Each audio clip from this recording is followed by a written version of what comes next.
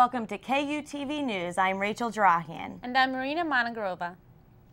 On February 17th, the Chinese Faculty and Staff Association hosted the annual Spring Festival Party at Downs Hall to ring in the Year of the Ox. Coralia Peralta has the story. Hi, I'm Coralia from KUTV, and I'm here at Kean University's second annual Chinese Lunar New Year's Party, coordinated by Dr. Zhang to help raise awareness of the Chinese culture, as well as raise funds for the newly formed Chinese Association.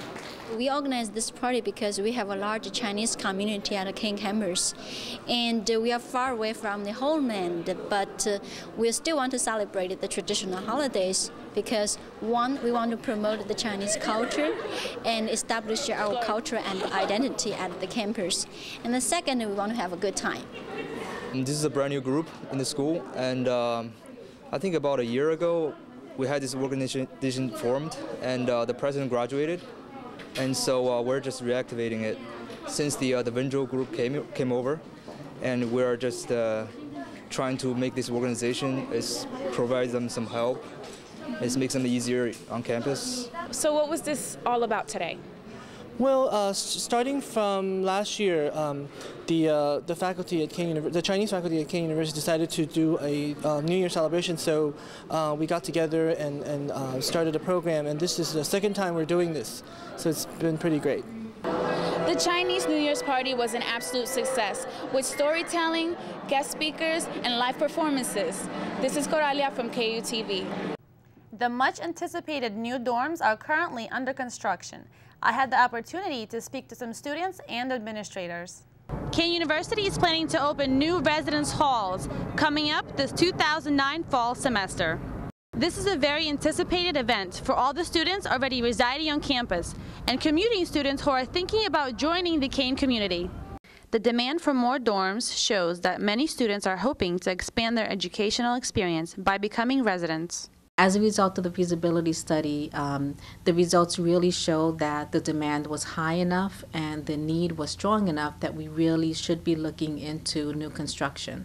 And that's really how this project came about. The new dorms will consist of freshman residence halls, which will accommodate approximately 420 students. Also, the new apartment-style upperclassmen residence hall will accommodate about 408 students. I'm really excited about the new addition.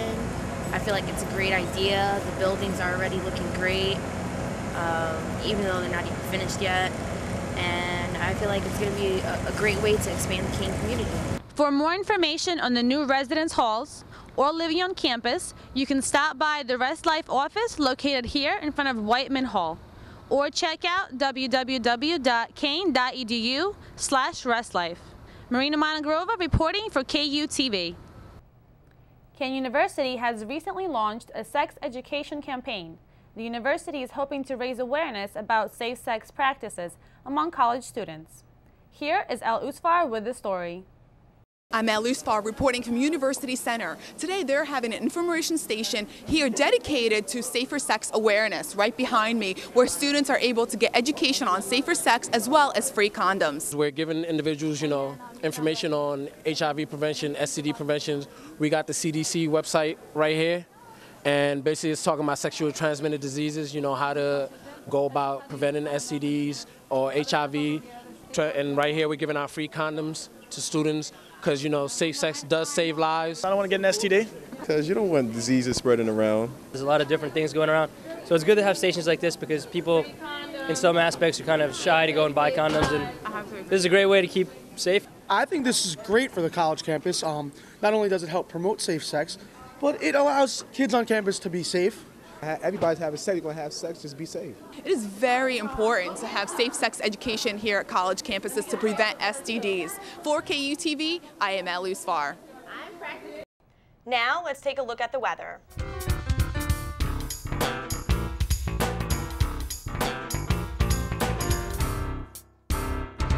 I'm Rachel Jarahian. And I'm Marina Monagorova. Thank you for watching. See you next time.